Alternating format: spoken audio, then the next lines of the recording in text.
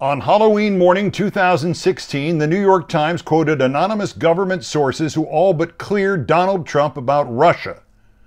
But do just 15 words in that infamous Times story reveal that one of the sources for it was the ex-FBI agent Charles McGonigal, who they just arrested for working for the Russians?